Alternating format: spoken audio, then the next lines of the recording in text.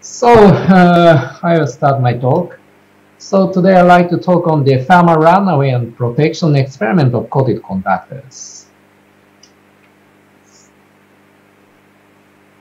So this was supported by, empowered by JST Mirai program, and also we acknowledge foreign students in our group for their cooperation to conduct experiments.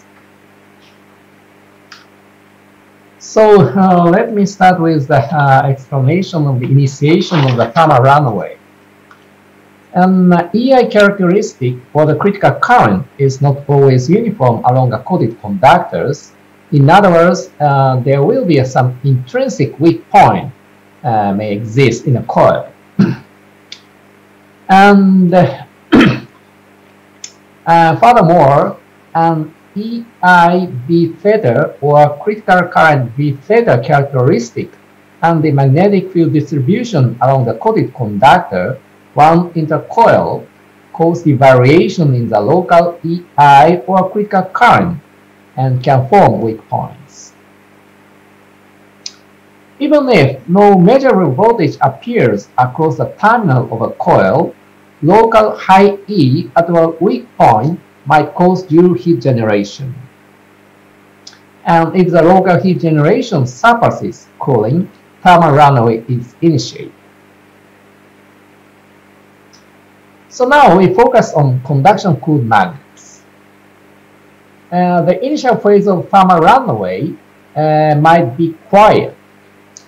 Due heating and cooling are balanced critically, and the normal voltage might be too small to detect. In such a circumstance, our question is, after the appearance of detectable magnitude of the terminal voltage, whether we can protect the magnet by the conventional protection scheme using a dump resistor or not. Let me explain the conventional quench detection and protection scheme. In the usual magnet, like a low-DC superconductor magnet, detecting normal voltage, then disconnecting power supply using circuit breaker, and then damping energy using external dump resistor. So the current is decay with a time constant L divided by R. L is the inductance of the coil, and R is dominated by the resistance of the dump resistor. This is a conventional quench detection and protection scheme. So in this scheme, threshold voltage, well, detection voltage of the quench, and also the decay time constant of the current, tau. This is primarily determined by the coil inductance and dump resistor, and operating current and operating temperature determining the protection condition. And these values determine the success of the protection or not. So let's move on to the experimental method using short sample piece instead of expensive coil. Using this slide, I like to explain the simulation of a quench detection and protection of a real magnet using short piece of the coated conductor. So in principle, we like to conduct quench and protection experiment. But of course, in the coils are expensive, so we don't like to burn expensive coils.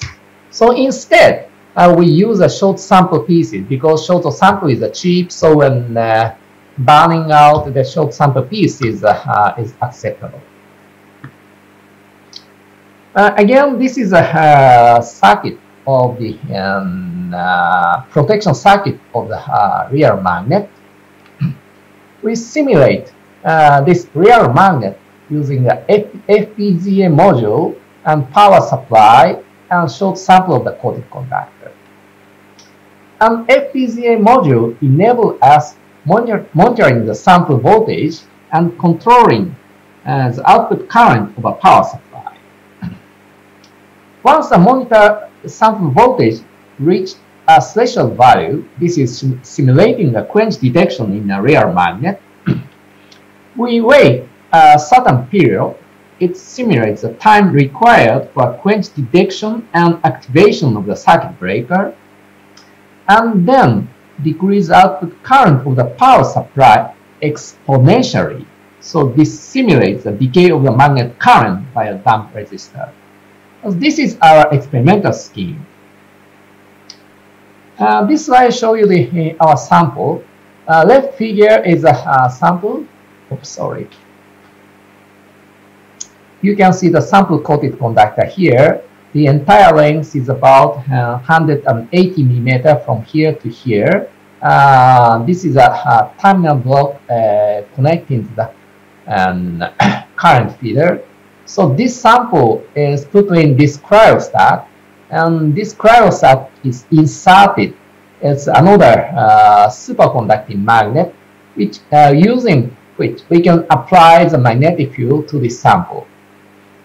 So sample is typically cooled down to the 20K or 15K or something like that, but we control the temperature of the sample typically 30K in the experiment reported today. And also that we can apply the magnetic field up to 5 Tesla, but in today's report, magnetic field is up to 2 Tesla. This is a arrangement of the voltage tabs. So we attach a series of voltage tabs, and this is again the circuit diagram. This is the typical waveform. So in red trace here is the voltage, entire voltage of the entire sample. So once the summer runaway will occur, then voltage appear. So in this case, detection voltage is set at 100 millivolt. So therefore, this timing we can detect this normal voltage and wait 0.1 second. This is simulating the time required for the activation of the circuit breaker. Then we exponentially decay the current supplied by the current fed by power supply. So in this case, time constant is set at 1 second. So then the voltage of the entire sample is decreasing like this way. So this is again the trace of the current and voltage of the various voltage tabs. And also here we show the trace of the hotspot temperature. This is determined from the voltage across these two voltage tabs. So in this case, maximum hotspot temperature is about 220K. So our focus in the experiment is first the hotspot temperature. This is determined in principle by the temperature dependence of the copper stabilizer. So this is obtained temperature trace. This is the red trace, and also this blue one is a backup measurement by the Senrock type temperature sensor. And also another focus is the degradation after thermal runaway or quench. For this purpose, we measure the VI characteristic of the sample before and after the experiment and quench or thermal runaway. So in this case, you can see here VI curve before quench, after quench is almost completely overlapped. So in this case, there is no degradation. So first I'd like to talk on what is relevant to hotspot temperature. To study this part, we conducted the so-called heater quench experiment. We focus on the relevance of the following elements. The first is a heating, initiating quench or thermal runaway, and a critical current, transport current, detection voltage, and decay time constant of the current. So in other words, resistance of damp resistor. First, heating power of the initiating quench or thermal runaway. We vary the power of the heater initiating quench and then compare the hotspot temperature. So you can see here we vary the heater power from the 3.81 watt to 11.5 watt, but you can see here hotspot temperature is almost same in these three conditions. So therefore we can conclude that heating power is not relevant to quench or thermal hotspot temperature in quench or thermal runaway.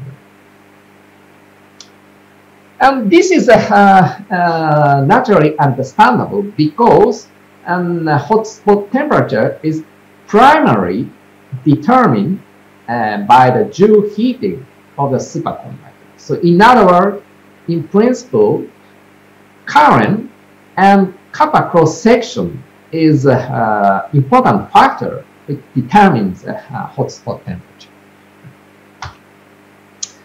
Next, critical current and transport current. So we varied applied magnetic field from 0.6 Tesla and 2 Tesla. Then we can change the critical current from 243 amps to 485 amps. This is almost double. But you can see here, hotspot trace of the hotspot temperature is almost same. So that means the critical current is not relevant to the hotspot temperature.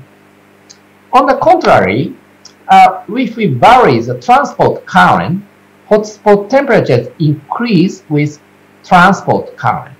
So in other words, transport current is relevant to the hotspot temperature. So critical current is not relevant to the hotspot temperature or protection, although it's relevant to the initiation of the quench or thermal runaway. Meanwhile, transport current is relevant to the hotspot temperature because the Joule heating is primarily determined by transport current and kappa cross section. So next, detection voltage and decay time constant of the current.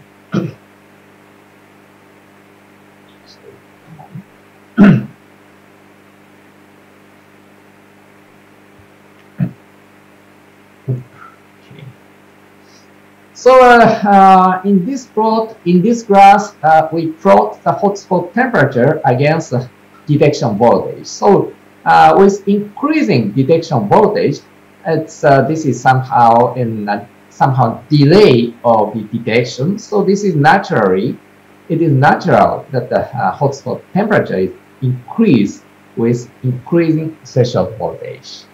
And also this is a time constant. This is also natural with increasing time constant of the current decay, hotspot temperature is increased.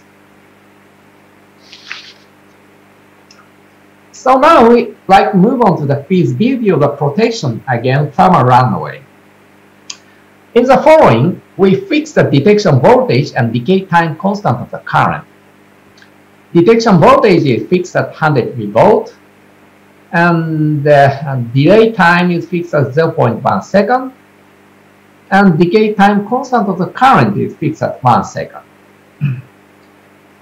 So in the series of experiments, we form a weak point at the sample center by bending. This is because we like to initiate the quench at the center of the short sample. Otherwise, we cannot measure, we cannot diagnose the behavior of the sample behavior during the thermal runaway. For this purpose, we bend the sample with a diameter of 7 mm, then straighten again, then use this sample for the experiment. So when at the central part there are some artificial weak point. So therefore, thermal runaway should initiate at this point. So this is again the arrangement of the voltage types. I like to show you the scheme of the summer runaway test. We increase the current stepwisely. First, increase the current at this point. So in this case, about 55 amps maybe. Then wait 300 seconds to look at whether summer runaway occur or not. If not, if we increase the current a little bit stepwisely, then wait 300 seconds once again, then increasing current again. So in this case, if the current reached 120 amps and wait about 300 seconds, then summer runaway occur. So then we shut down the current of the from the power supply. So then we check the reproducibility in the second experiment. This is a trace of the first is the temperature. So this is a zero. This is again. This is a somehow 2000 seconds. So in this case, temperature is gradually increasing. Then this point, the summer runaway occur. So these three graphs is some enlargement of this period. So red curve is the entire voltage. So then here we can detect the summer runaway. Then we decay the current with a time constant of the 1 second. So this is again the voltage tab and also holds for temperature. So now in this slide we summarize so-called protectable current against summer runaway and heater quench. Protectable current is that below that value of the current, we can protect the sample without any degradation. So in this class, first I like to explain the right half of the curve. So let me compare these three bars. This is the same sample, but we vary the applied magnetic field. As a consequence, we can vary the critical current. So in this case, summer runaway occur at the current of the 115 amps. So at this point, at this condition, summer runaway occur 145 amps. But these two cases, sample didn't degrade after the summer runaway. But this case, magnetic field, applied magnetic field decreased 0.5 Tesla. So summer runaway occur at 180 amps. So this is larger, these two values. So at this time, after the summer runaway, sample is degraded. So this current, with this current, we cannot protect the sample, but we can protect the magnet of this sample. So in this case, protectable current is between 145 and 180 amps. And again, this is another sample. This sample is a summer runaway at 170 amps, so this is degraded. But this sample is summer runaway at 125 amps, but this is not degraded. So again, between these values, there is some threshold for the protection. So as a reference, I'd like to show you the similar data of the heater quench test. So once again, we prepare two samples and also change vary the applied magnetic field. So again, threshold for the protection is between here. So you can see here is the protectable current is about 160 or 168 amps. So in both this quench by transient disturbance and summer runaway, around 160 or 70 is a threshold, and when summer runaway occur above this value, we cannot protect the magnet, but below this value, so we can protect the magnet. So at first, I'd like to explain, I'd like to show you some comparison between the monofilament and multifilament coated conductor from the viewpoint of the protection. So now we focus on the copper-plated multifilament coated conductor which allowing current sharing among filaments. So this is this type of a conductor. So this type of conductor, plated copper, allows the current sharing among filaments. So this is preferable from the viewpoint of the protection. So in this series of experiments, we apply some forces around here. This is actually a top view of the sample. We made some artificial local defect using the pen. So if we supply the current to the sample, maybe current could detour this local defect. So this is a thermal runaway experiment of the monofilament coated conductor as a current and 190 amps. So current is kept at 190 amps for over 300 seconds, but no voltage appear. There's some voltage appear, but quite stable, so nothing happened. This is same in multifilament coated conductor. But interesting point is that this is a longitudinal voltage. This is a transverse voltage. Transverse voltage is the voltage across the 4 mm wide tape. So actually, I forgot to explain. Actually, we attached voltage tab to the sample, and both sides, both edges of the 4 mm wide sample. So combined with A1 and A2, for example, we can measure the longitudinal voltage, but we combine A1 and B1, we can measure the transverse voltage. So using the transverse voltage, we can get some information of the transverse current. So in other words, current detouring the local defect. So in multifilament coated conductor, we observe this transverse voltage. In other words, current is actually detour the local disturbance. But anyway, in this case, current detour local disturbance, local defect, but nothing happened. In other words, cooling suffers this zero heating, and then thermal runaway didn't occur in this case.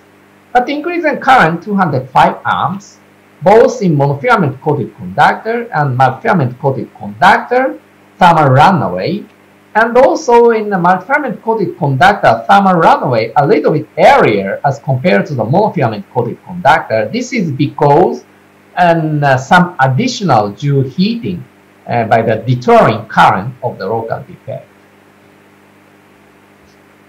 Then again, protectable current is maybe I skipped this one. We compare the protectable current of the monofilament coated conductor and multifilament coated conductor. You can see here protectable current. This is once again something like the mid value. This white bar and red bar is almost same in the monofilament coated conductor and multifilament coated conductor. This is natural. In both coated conductor, thickness of copper is the same. Okay, so I'd like to bring my conclusion. Hotspot temperature are governed by the copper current density, not by critical current density. If we carefully select detection voltage and dump resistor, at least small coated conductor coil may be protected against thermal runaway by using the conventional protection scheme. And also copper plating allowing current sharing among filament is preferable in multifilament coated conductor from the viewpoint of protection. So that's all. Thank you for attention.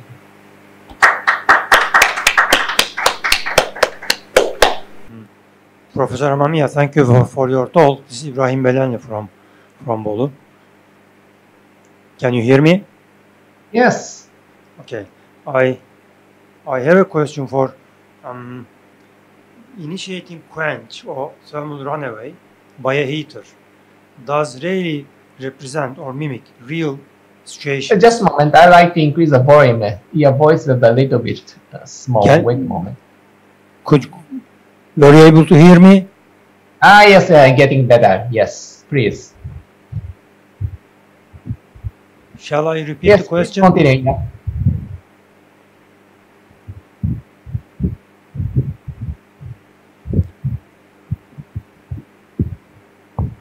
Would you like to repeat the question?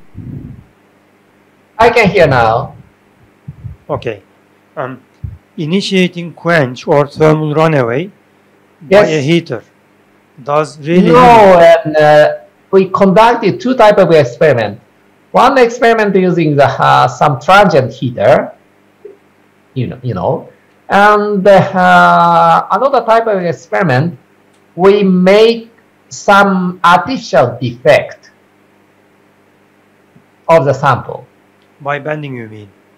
Then, for example, in this case, we made some using some pin and then push it before the experiment, so degraded this part. This is somehow simulating some local defect in the manufacturing process. As you know, it's current transport or the critical current or the characteristic of the coated conductor is unfortunately not very uniform.